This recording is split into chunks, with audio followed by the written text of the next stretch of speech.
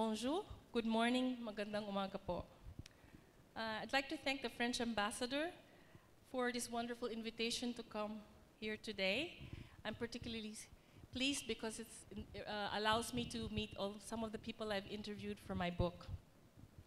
I assume I was invited because I wrote the book on women's movements in the Philippines, which I'm very sorry to say hasn't been republished in the Philippines, but it's not for lack of trying. Excuse me, you might want to change microphones. Yeah. Oh, sorry. It's not for lack. It's better? Try again. It's not for lack of trying.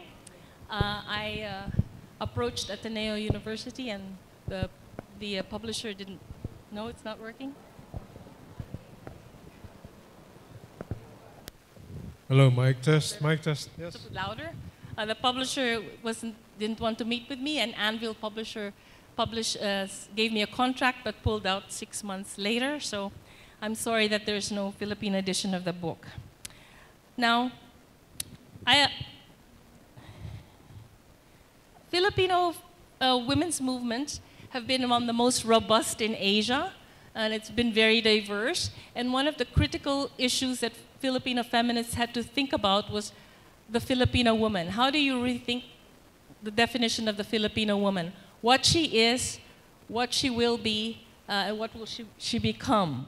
And rethinking the Filipino woman, or how the feminine is defined in the Philippines, has been critical to Filipino feminist theory.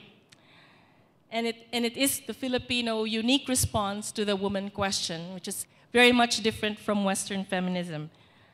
So due to time constraints, I'm only going to focus on a few salient issues, but I want to add one sector of women which doesn't seem to be included in the program today, and that's Filipino migrant women, based on my current research at the moment. The first one I want to talk about is constructions of the feminine.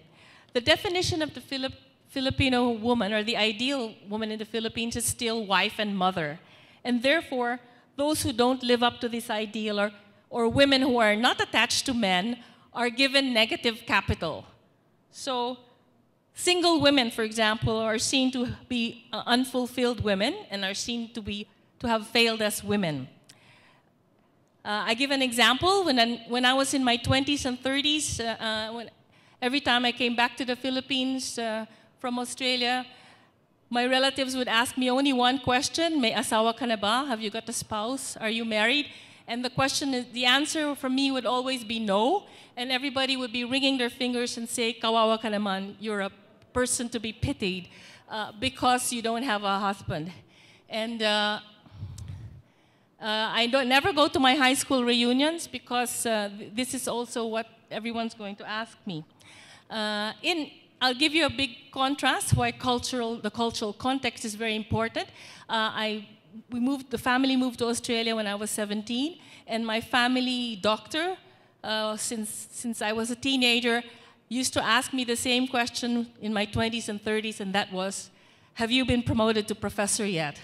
So it's a totally different context here from the Philippines and Australia. So I think one of the challenges of the feminist movement today is to try to disentangle that wife and mother must be the norm, and women who don't fit the norm have negative capital, and that includes separated women, and I will talk about divorce in a minute. The other one is cultural constructions of the femininity. At least I'm not talking about Muslim women here or indigenous women, but the ideal woman for most of Catholic Philippines is the Virgin Mary. And the Virgin Mary as the suffering mother, the Mater Dolorosa. I won't say too much because I know Sister Mary John has published on this, and so she's written about it and knows more about it than I do. But this encourages women to be dutiful daughters, to bear suffering in silence in cases, for example, of domestic violence or psychological abuse, if husbands are unfaithful or if husbands abandon them. And women being abandoned by husbands there's quite a lot of women who are in this position in the Philippines, cutting across classes. The idea that women have to be virgins before married and be chaste wives, whereas we know that men are the other of women, or women are the other of men, and therefore men are the opposite. They're defined as naturally lustful, and therefore it's okay for them to have mistresses, but it's not okay for the woman. Women, on the other hand, if men are seen to be naturally lustful, women are denied the right to sexuality. So I think this is another part of the way the feminine is defined in the Philippines that needs rethinking and is a challenge for feminists and something that the society has to address. Women are supposed to endure, so magtitiis, to endure their plight, and therefore you gain positive capital for your forbearance, for making tiis. So if your husband fools around, it's your fault for not being beautiful enough, and so you get positive capital by enduring it in silence. Feminists in the Philippines have been involved in the project of dismantling this ideal. Sister Mary Joan has done that by deconstructing the religious roots of women's oppression. Women's health movements have come up with slogans like "Hindi kailangan magtiis," which means you don't have to endure. Feminist theoreticians like Sister Mary Joan have talked about making women assertive, and I remember one of her articles that struck me was that if a woman is assertive, they say mataray, and that's given negative capital, where if it's a guy, they'll say wow, ang galing. So women, we need to restore, give positive capital to assertive women. The muse of the feminist movement in the Philippines has always been the babaylan, which is the pre-Hispanic shaman, the wise woman who was past menopause age, who was a spiritual leader and who administered the rituals of the agricultural cycle. And this woman has been touted by the feminists in the Philippines as the alternative role model. I think the woman as intellectual or scholar has never been part of the grand narrative of the Filipino woman. So I know I will never be considered a Filipino woman as a scholar. It's not even associated with the Filipino male. The babaylan mystique, her imaginative power for the feminists, could be traced to her unique subject position as a mature, wise woman with religious power. And these are three characteristics that have yet to be implicated in cultural constructions of the feminine in the Philippines. So women are not defined to be wise or intellectuals or have religious power. Until today, women don't have religious power in the Philippines. Now, I want to talk about women's being denied the right to sexuality. Women are imagined not to have sexual desire, and therefore lesbianism is unfathomable in a society like ours. And that's why we need we need activism on behalf of them, and I'm glad we have a very good LGBT activist organizations.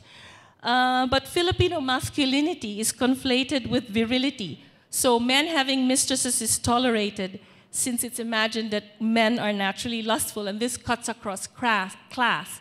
In my current research now on Philippine migration, Filipino seafarers, for example, insert plastic balls in their penises called bolitas, which is supposed to be enhance the sexual pleasure, and they call it the Filipino secret weapon.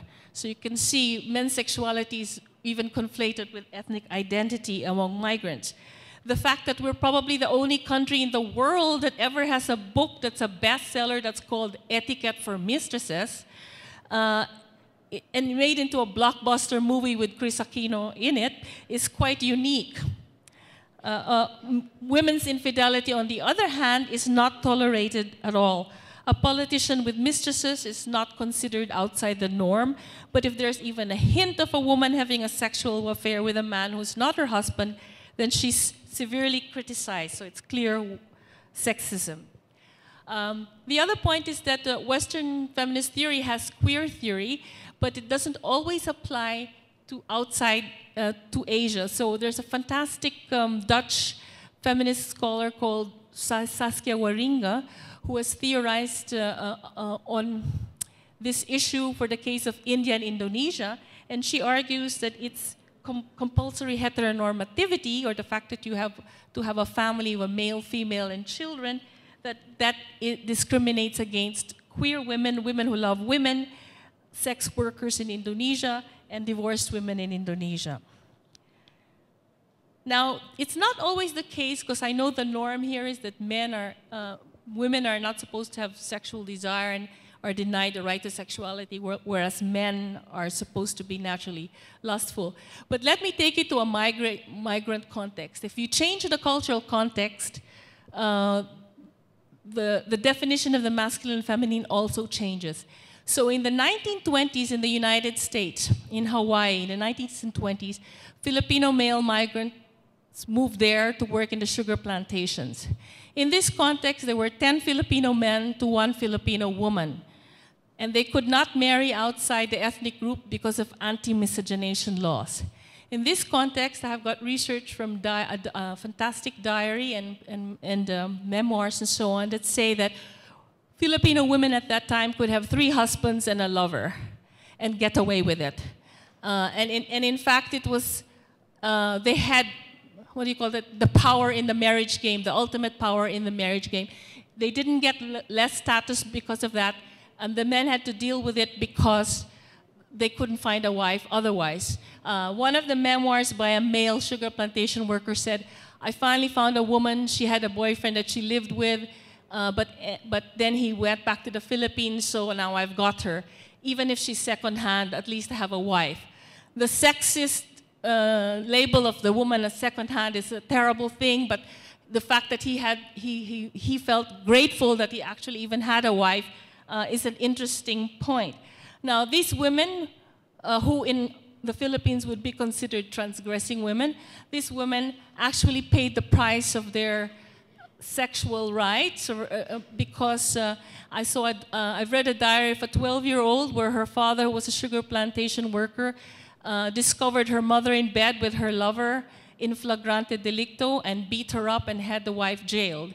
But at the end of the story, he could not take back his wife. She still went along and left and went with her lover. So women were able to exercise the right to sexuality, but they did have to pay a heavy price for it in the 1920s in Hawaii. So my point is that a change in cultural context also means you can change definitions of the feminine and sexuality.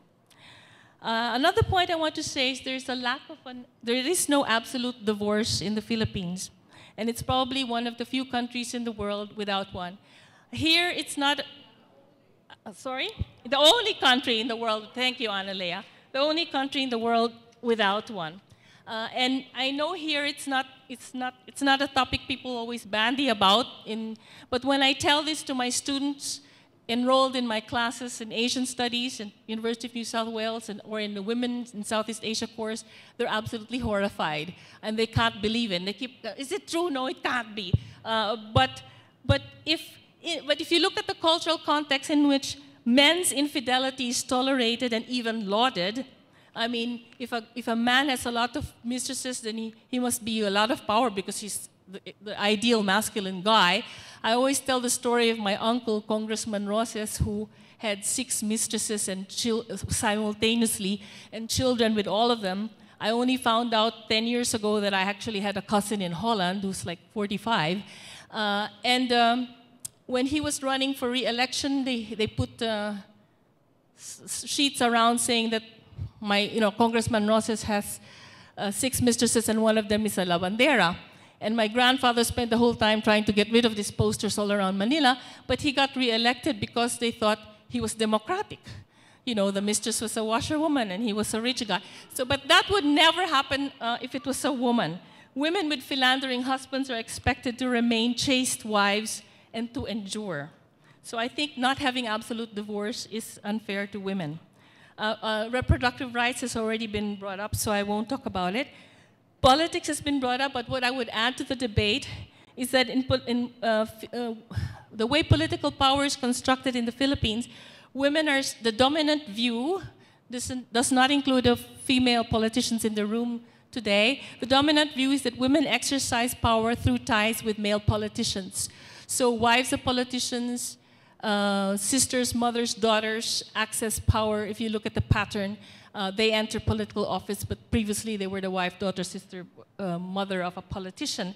Or they're wives of politicians, but because Filipino concepts of power malakas see that the whole family is powerful, not just the person in office, then the wife is seen to be powerful as well. Now, in the Western democratic viewpoint, this power that the wife exercises is illegitimate because she was not elected. It was the husband or the male relative that was elected.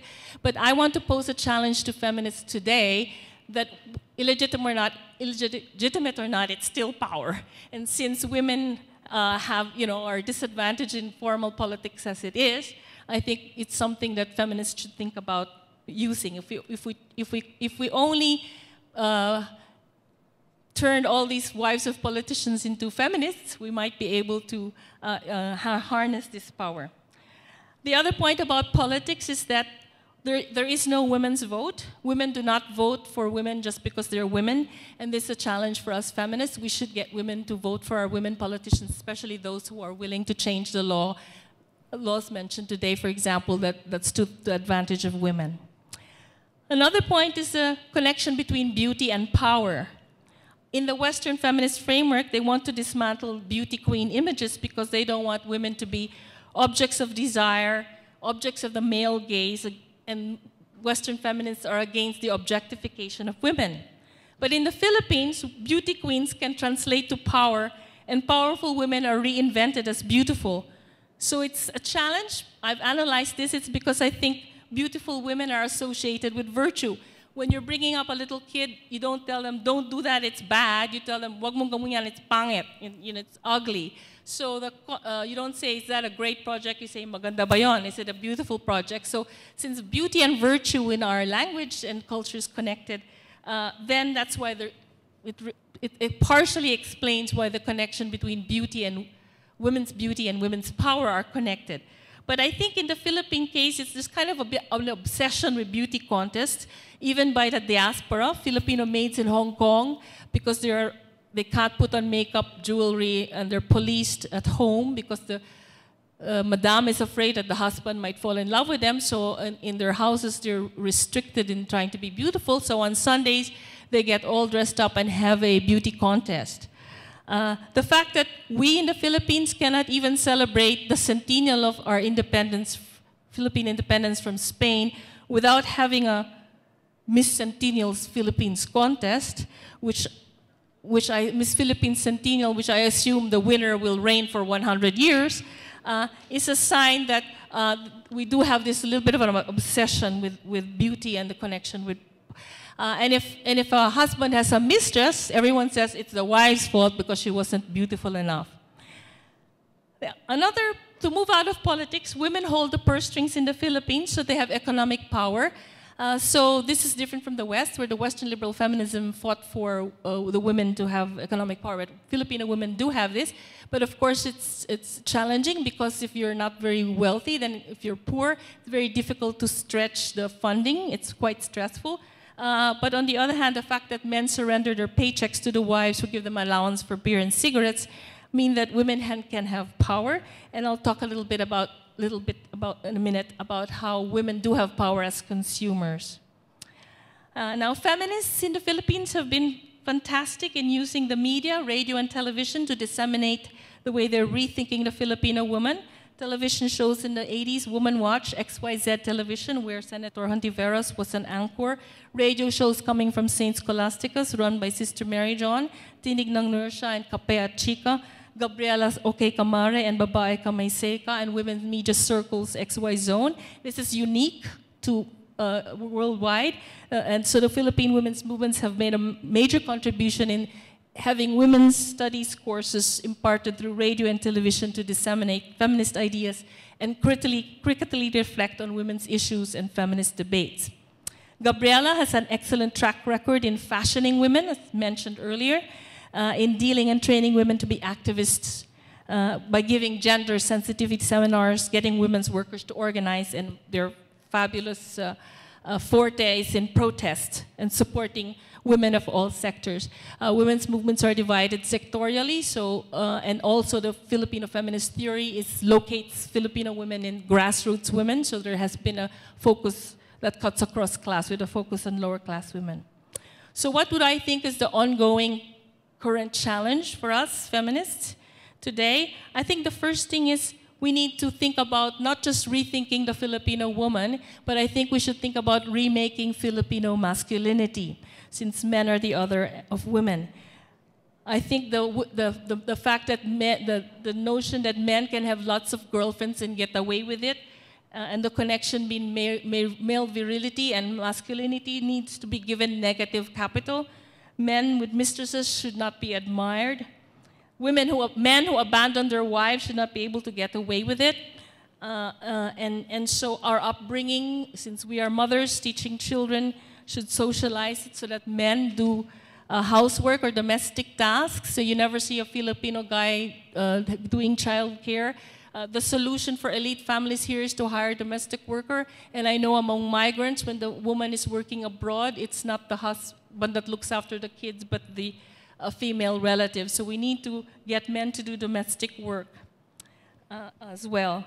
Women do have powers as consumers. Over 50% of the majority of subscribers to the Filipino channel, or 40% of the revenue of the mothership ABS-CBN, is a woman. So Rafi Lopez, the CEO of the Filipino channel, has told me that their consumer is a woman about 50 years old. Filipino women's addiction to Tagalog romance novels have catapulted that genre to bestsellers and forever altering the history of the book in the Philippines. In Lucky Plaza, Singapore, Filipino domestic workers claimed that mall as their space, and people think that they're a marginal group. I have a colleague who's a Singaporean, and she insulted me by saying that the presence of Filipino domestic workers in Lucky Plaza cheapens the place. I should have said that was a racist comment. Sister Mary John would not be proud of me because nothing came out of my mouth. I was so outraged.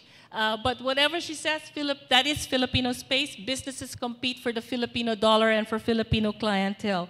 And so they do have Filipinos who make houses, buy condominiums in Metro Manila, or have Little Italy houses in the provinces. This is consumer power. So finally, I just want to talk about migrants as forefront in the agents of change. We're talking about agents of change here. There's that lovely Tagalog blockbuster movie called It Takes a Man and a Woman, where Sarah Geronimo plays a woman called Lyda Magtalas who goes to Canada and comes back and says, "I'm Lyda 2.0." Presenting herself as using the linguistic marker for updated computer software. Migrants have the chance to reinvent themselves because they go to a different cultural context and they re-examine themselves. I gave you the Hawaii example early. The other one is that there are lots of examples of infidelity abroad. I've read a lot of memoirs of Filipino domestic workers, and they do talk about having one-day stands since they don't have the night off. Lucky Plaza is also a pickup place. They've got boyfriends that cut across class, Bangladeshi men, and so on. And so they do now accept, these women have husbands in the Philippines, so therefore they do now have sexual rights. So the women broke taboos in several ways. While women's adultery is not tolerated in the Philippines, they are doing it. They asserted women's sexuality and sexual agency outside of marriage. And they debunked the myth of the chaste wife. And thirdly, they knew that these new liaisons would not be connected to forming families. So they disengaged romance with creating a family. All these women are also philanthropic. If you look at philanthropic work, it's dominated by women. Women are the ones involved in civic work and charity, helping in natural disasters and so on. Finally, since this is a France-Philippines symposium, I wanted to end with the story of Sita Obra, a Filipino domestic worker in France, whose story is an example of the everyday ways women empower themselves with some help from the host country. So I've got an example from Italy and France here. Sita was born in Pangasinan. She stopped her schooling at 6th grade in 1976 because the parents were poor and they needed her to work. She went to Manila at the age of 13 and became a maid. She got married, had 2 children, and went to France in 1994 as a domestic worker illegally. Her employers only paid her for 2,000 francs after 11 months out of her monthly salary of 6,000 francs because the employers claimed that deductions were to pay for the lawyers who were working on her papers. When she discovered that nothing had been done to process her case, she confronted her employers and demanded her passport. When nothing happened, she took legal action, becoming the first Filipina in France to file a case against her employer on the grounds of modern slavery. She took her case to the French Union, who provided her with a lawyer, and she was awarded with 45,000 francs. She took it up further to the Court of Appeal, where she got all her due salary, including interest. Her efforts made her a celebrity in France. She was featured in a magazine. The French television company accompanied her to the Philippines when she visited. And when the Philippine embassy never helped her, but the First Lady of France answered her letter. After her victory, she got a job with the French Union. They taught her French. And in my interview with her, she told her story with an enormous amount of pride and her awareness of her metamorphosis from a domestic worker with primary school qualifications to a union advocate of all exploited workers. Cecilia Silva was born in 1957 in Laguna. She has a Bachelor of Science degree in Commerce and worked as a line leader in the production of Westinghouse in Canlubang. She joined her sister in Italy as a babysitter, moved to Paris, had a French boyfriend, and had a female child with him, and she went back to Italy and became an officer of the Filipino Community Padova chapter. She became an active member of the Equal Opportunities Commission of Padova and was elected to the Consigli della Comunità Stranieri di Padova and president of the Equal Opportunities sector. She acts as a translator for the police and court cases where Filipinos are involved. She founded Asociazione Donna Filipina, an organization that specializes in diasporic philanthropic work to the Philippines. In recognition of her achievement, she got the Bagong Bayani Award from the Philippines. The short biographies of these two exceptional women migrants reveal that both made most of the opportunities offered by the host countries, and that a different cultural context also changes how the feminine is defined. It's true that some of their qualifications were not recognized. Cecilia Silva had a college degree but could only get employment as a domestic worker in Italy. But like many Filipino workers overseas, she was forced to de-skill. But she refused to be defined solely by her occupation. She immersed herself in civic work, holding multiple roles. And in her citation for her Bagong Bayani Award, no mention was made of her occupation. She has metamorphosized into an activist, philanthropist, and civic leader. Like Cecilia, Zita has reinvented herself from domestic worker to professional union advocate in France. Both women are important actors in their communities overseas and recognized by Filipino communities abroad. But both women are also divorced. Zita has remarried. And both women do not fit the ideal of the Virgin Mary, Mater Dolorosa, suffering in silence. Both women are very assertive, and both women are very intelligent. They have proposed their own role models, and both ordinary women have achieved milestones in the extraordinary task of redefining the Filipino woman. Thank you. Merci beaucoup. Maraming salamat po.